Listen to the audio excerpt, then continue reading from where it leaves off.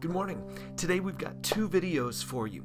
One of them is from our own Sara and the other one is an extension from the interview I had with Byrn. Just a couple short videos that I hope will be an encouragement to you today and help strengthen your prayer life as you think through these things. Hey everybody, it's Sara here. I wanted to share with you what my prayer life has been like for the past couple of months. Well, really the past year. With everything that's going on with like COVID and the election and, you know, just the state of the world. There's a lot of stuff to worry about, and I wanted to share with you a couple of verses that, you know, has helped me come to terms with that and just give everything to God. Matthew 6:25. For the reason I say to you, do not be worried about your life as to what you will eat or what you will drink, nor for your body as to what you will put on. Is not life more than food, and the body more than clothing? Look at the birds of the air, they do not sow, nor reap, nor gather into barns, and yet your heavenly Father feeds them. Are you not worth much more than they? And who of you by worrying can add a single hour to his life? Basically, God is saying, you know, he's got it under control. Yes, things are scary, but, you know, there's nothing more than we can do but, you know, live our lives according to what God has told us. And that means giving it to God, trusting him that he knows what he's doing. And as hard as that is,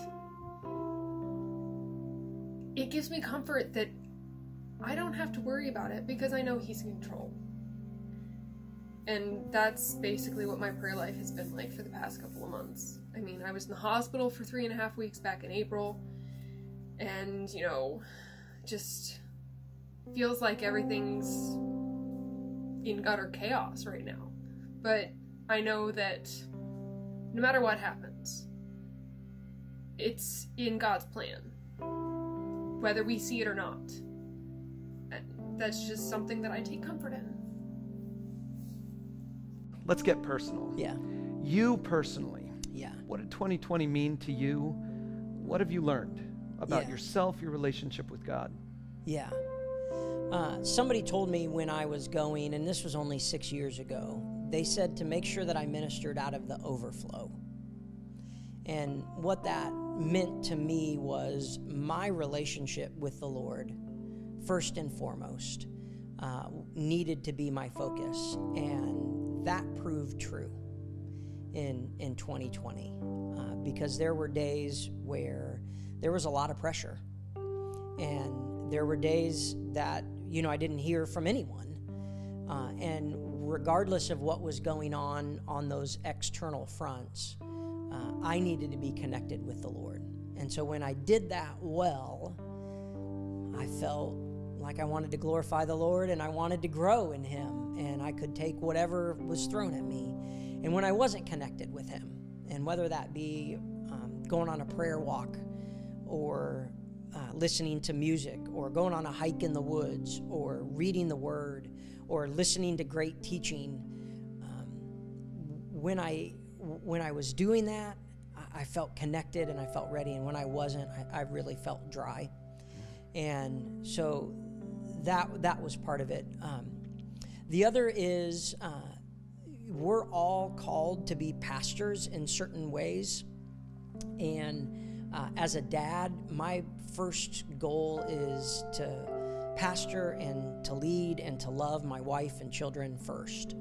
And I learned the importance of that in some cases because we were quarantined together. And, you know, outside of a phone call or a Zoom meeting, that was who I was related to. And that actually was a great blessing of the year 2020. That was something that I really learned and leaned upon. And then probably the third thing was at the upper room we have shared leadership. And that group of elders really functions together, not one having more authority than the other. And I was really thankful for that, because some of these decisions were some of the responses, they were too great for one person to really be able to handle or to understand.